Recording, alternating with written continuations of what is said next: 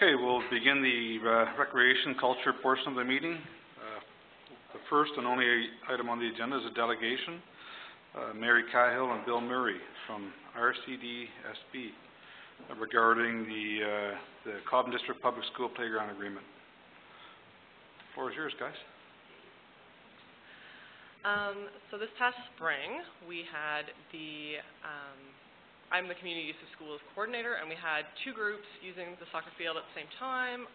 One of the groups had registered a permit through Community Use of Schools. The other group was showing up at the same time, and they said that they had an agreement in place, which I was unaware of. I've been with the board for 2.5 years, so we had to look into the agreement. It doesn't say anywhere that any specific group has the priority use of the field, so what we would like to do is have community use, like permit rentals, continue to go through the board instead of and direct people there. I guess they understood that they had priority use because of the 1991 agreement. What would you like to say? Nothing.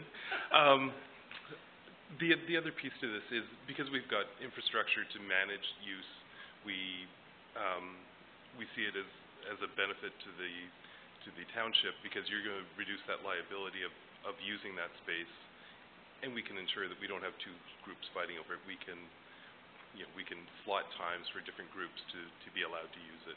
And you also, because right now you potentially could have been doing maintenance, or not maintenance on the equipment, but repairs to the equipment, that liability will be gone if we just manage this strictly through community use. Maybe if you would, just back up for a second to what the current agreement states for everybody in the room. I know it's about a 5-page, but just summarize it quickly.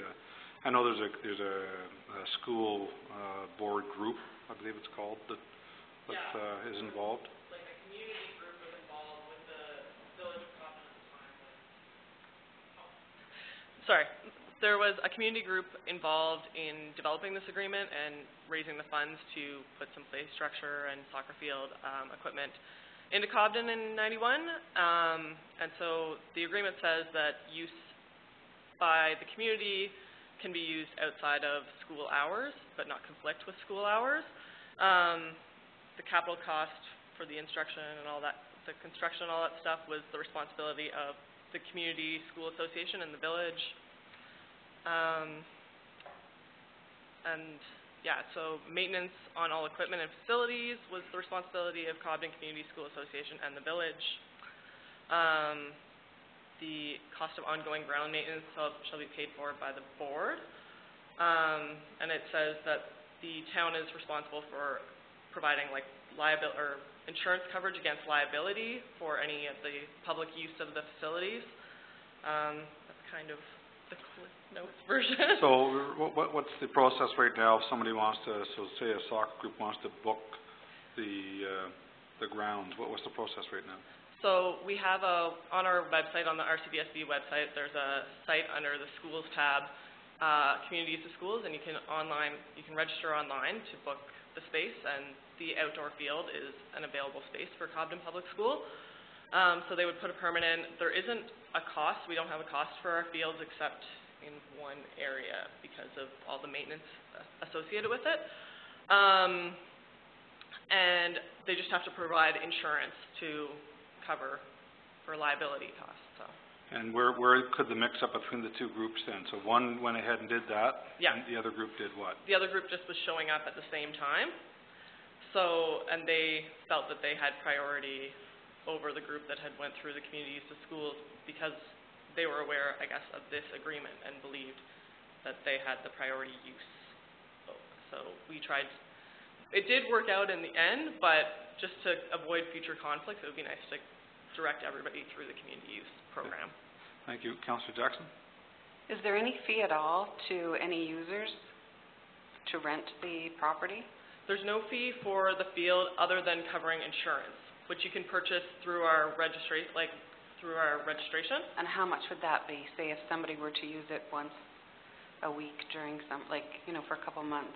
It's The most expensive is if somebody's there for like 8 months, it's around $108 for, Okay, so it's so it's really, reasonable. yeah, it's not expensive. And if somebody were to use the playground, you know, just the public to use the playground off school hours, is there any issue with that?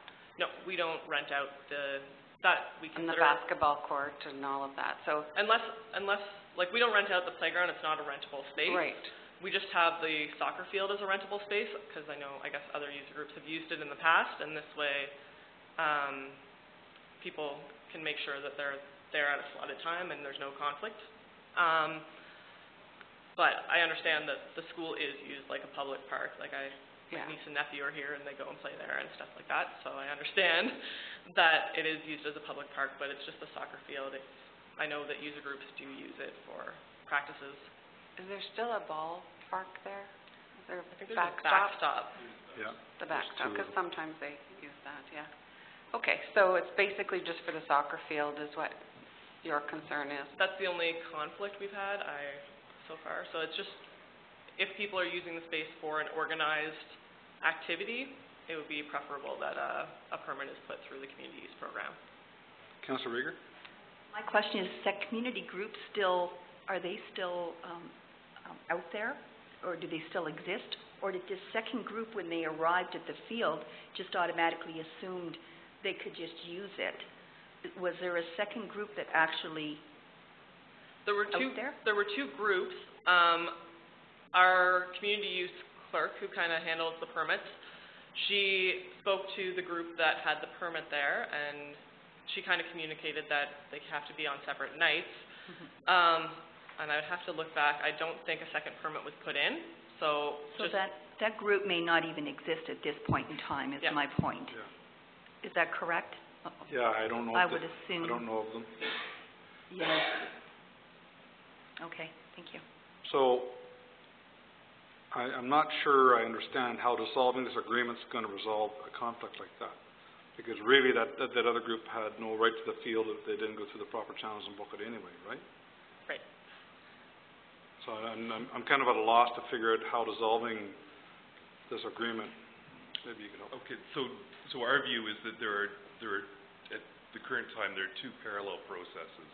So if we ensure that there's just the one process through community use, we negotiate between the between the board and the two parties to come up with an agreement. We always make sure we can get people to fit in, maybe not always at their first choice, but right now, if we've got one group claiming we've got a legal agreement in force, and they could have precedence over our community users. So we would like one path going forward on this. Right.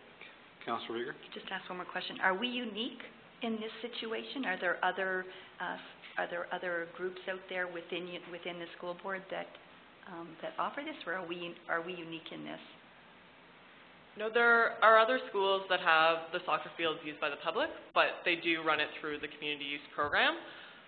We only have one school where the town looks after the fields. They do all the maintenance of the fields, and they do the rental of the field. But otherwise, we haven't had an issue where there's been a conflict between user groups.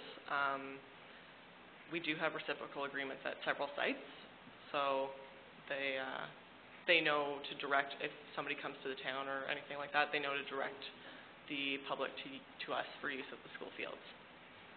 Councillor Jackson?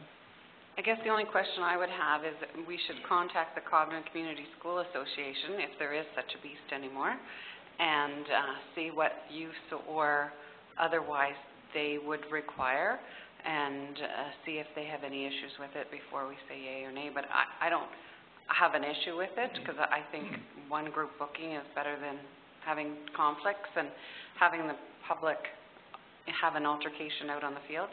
But perhaps somebody could contact the school to see if there is a Cobden Community School Association. I know they were quite active when we put the playground in back then, because my kids were young then, and I didn't realize it was that long ago. But I guess it is. But so I have my concern is that the agreement covers a lot more than just that soccer field. So the agreement covers the playground, the basketball courts, parking it mentions in here, public use on the weekends. So I have to be honest with you, I'm not in favor at this point in time of just canceling the agreement. I'd be in favor of looking at the agreement and redoing the agreement that would reword how it is to be booked. But I have concerns for the town and the township that we have no control over use of that public property of playground and that kind of thing.